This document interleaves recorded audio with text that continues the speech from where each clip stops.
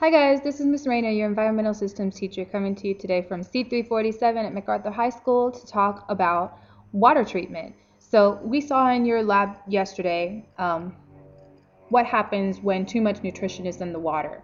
Algae populations go crazy, bacteria populations go crazy eating the algae. The algae, by the way, has eaten the extra nutrition. Um, all of this respiration in the water is reducing the dissolved oxygen. Nobody else can live.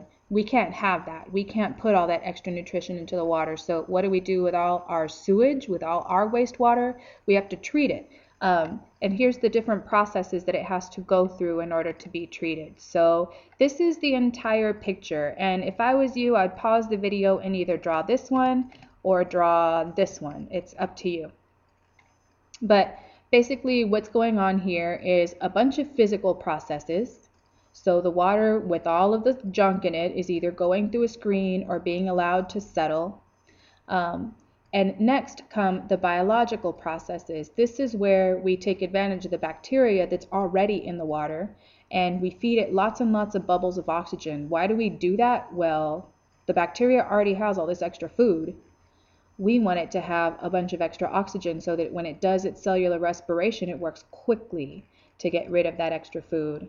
Then we allow the extra sludge to settle out. We disinfect that bacteria-laden water and we're ready. Here we go step by step. So the last step is advanced or tertiary processes. This is the chemical or usually light processes that will remove the bacteria, they'll remove some coloration, they'll disinfect. Sometimes there are processes to get rid of other chemicals, but those aren't as big as what the bacteria do to get rid of the nitrates and phosphates. Okay, pause the video here if you need to write these things down. Here is what primary treatment means. Primary is basically physical. Something like a screen, something like settling tank, anything that is a physical process happening to the water and all the gunk in the water.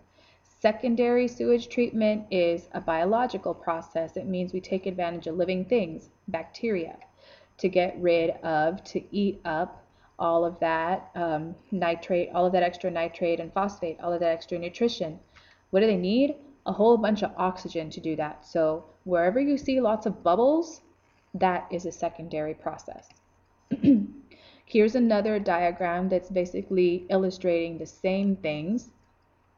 The water goes through these physical processes, a bar screen where the biggest things like branches and leaves are filtered out, a grit chamber where the small-ish, the medium things kind of settle down to the bottom, and then another chance for the stuff to settle down to the bottom and be taken away. Here again is the air bubbles going up. Where the air bubbles are going up, the bacteria is working. And then we go on to the tertiary processes, disinfection.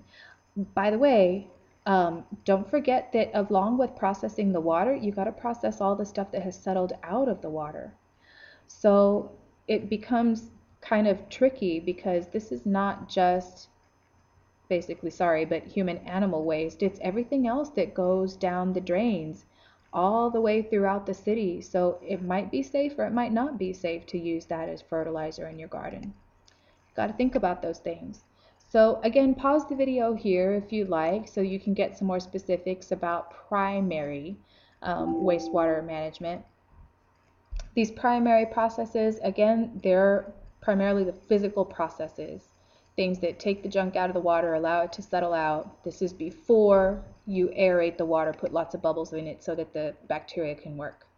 Secondary processes use microorganisms. So again, they need extra oxygen to eat up all of that extra nutrition. This is where we provide the bubbles. After that, we let all the junk settle out again and try to collect it. And then we move on to the tertiary processes. Just a little bit more about the secondary processes. Sometimes we call that activated sludge because in that sludge is the bacteria that do the activity that we need them to do. So we aerate or we put bubbles in the wastewater. This takes several hours, doesn't take too terribly long, but again, the gunk is allowed to settle out and the water has a lot less nitrates and phosphates in it. Now we got to get rid of the bacteria. So The tertiary processes will use bleach, they'll use chlorine, they'll use UV lights.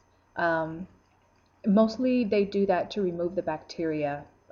I guess there are some chemicals that they can add to like get rid of the extra phosphates and nitrates, but mainly by now the bacteria have done that.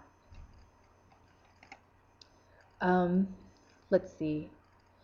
There's this issue about that extra sludge that's finally, settled out. Some people like to use it as a soil conditioner, but think for a minute about all of the household cleaners, all of the medicines, all of the stuff that just goes down the drain in your house. And then think about all of the things that go down the gutters all around the city. Every time somebody dumps out after they've done an oil change, every time somebody washes away the pesticides in their lawn, those are all going down the same drain and they're all being processed the same way. So you might or you might not want that conditioning your garden soil. It depends on a lot of things. As an alternative, what some places do is they create an artificial wet. Remember, a wetland will take the already naturally eutrophic water from upriver and it'll process that before it gets to the ocean. So if we make an artificial wetland and give it a bunch of water from the city that has too much nutrition, a bunch of those benthic organisms, a bunch of the bottom feeders, the filter feeders, a bunch of the plants that live there are already kind of made for low oxygen and high nutrition environments, and they do really, really good work at getting the extra nutrition out of the water. Plus, it costs a whole heck of a lot less, but it can only handle so much, right? So where they've done it in California, it works for 16,000 people and that's it. All right, well, thank you guys very much for hanging out through this video with me, and we'll see you tomorrow in class. Be ready for a quiz.